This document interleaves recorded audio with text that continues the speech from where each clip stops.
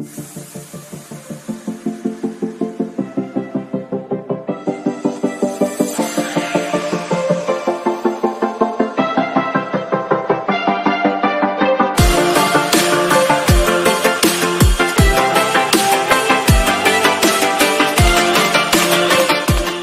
up, Kai Sotto fans? This is the Real Kai Sotto Fan Channel, KSF. This is about all positive opinions, rumors, news about Kai Sotto. Breaking news. The 2022 NBA draft ended and came to the conclusion that Kai Sotto remains undrafted, unfortunately. It is definitely a result of collective effort to make Kai's profile low as possible by not utilizing him properly in Adelaide 36ers to begin with. And the media was definitely not pushing him as well. Regardless, it's not the end of the world. His NBA journey is still very much alive, as he is just 20 years old young man that was able to held his own, no doubt. So Kai, if you're watching, we love you and support you all the way no matter what. We know you are never motivated as ever to get to the league, and that alone, we are so proud of you. You still inspire us, and we will keep on doing it because you have a kind heart and because you simply care for your people and fans all over the world. We thank you. And you should be proud of yourself because at your age, you have done so much for the Philippines and fans. This is not the end, guys. There's nothing wrong with being undrafted. As what Kai's agent have said, it opens up to more doors, to more possibilities with being a free agent. That team, by not being drafted in a year when Kai is going to be stronger and obviously more marketable NBA teams, and he got a lot of people intrigued this year. We can talk to all 30 teams. He's an unrestricted free agent. It's much better to be able to talk to 30 teams than to be locked into one team. I think anybody can see that. You know, there's a general feeling on draft night, oh, you got to have your name called. Well, that's true if you're going to be in the top 10, for sure, okay?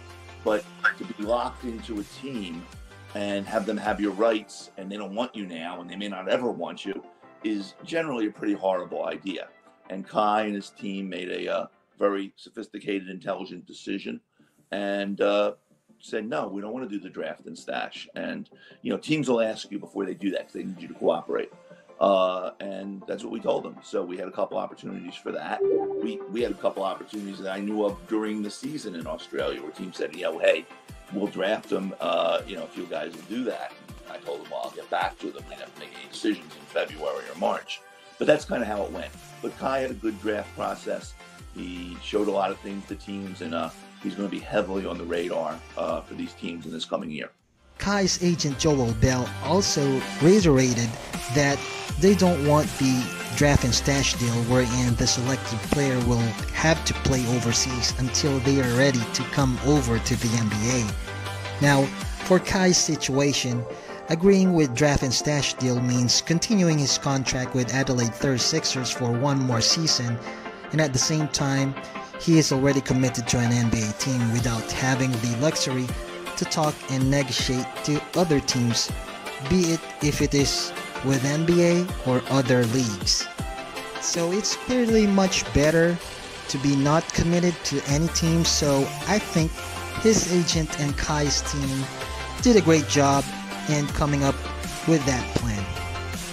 Now, here's something why we should continue loving Kai, because you will hear from Kai's agent himself how great of a person Kai is through being selfless in representing the Philippines, and him respecting Kai's decision to play for his nation is clearly something that we should be proud of, definitely. Yeah, I've already gotten several summer league invites for him, but Kai's decided to play with the Filipino national team.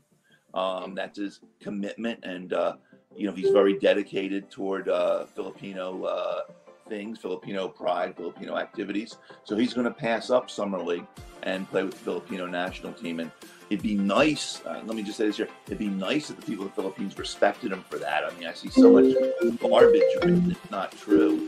It'd be nice if someone said, hey, here's a guy who's stepping up for his country. So maybe we ought to applaud him for that.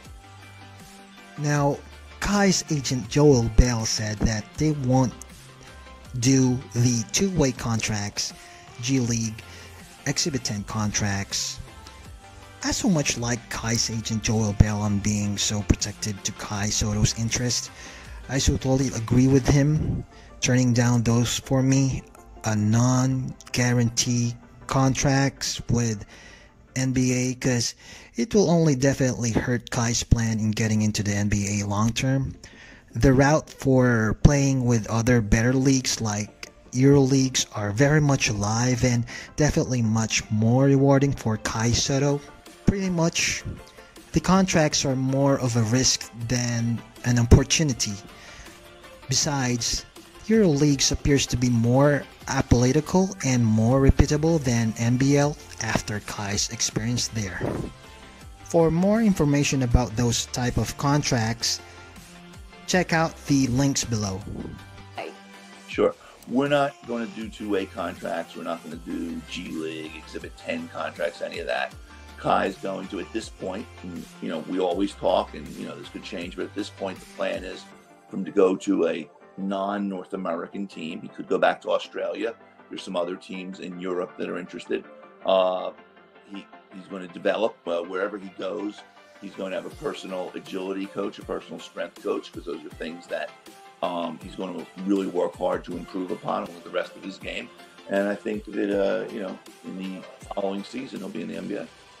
Why go down that route instead of taking on these special contracts in the NBA?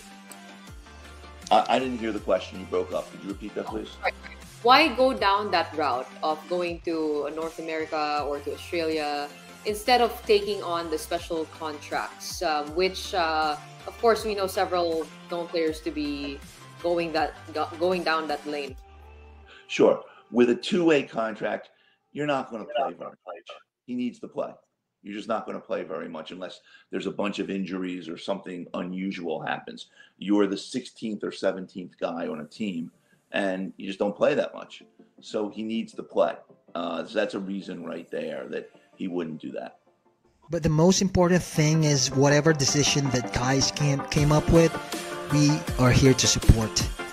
We love Kai and we know that what doesn't kill you only makes you stronger.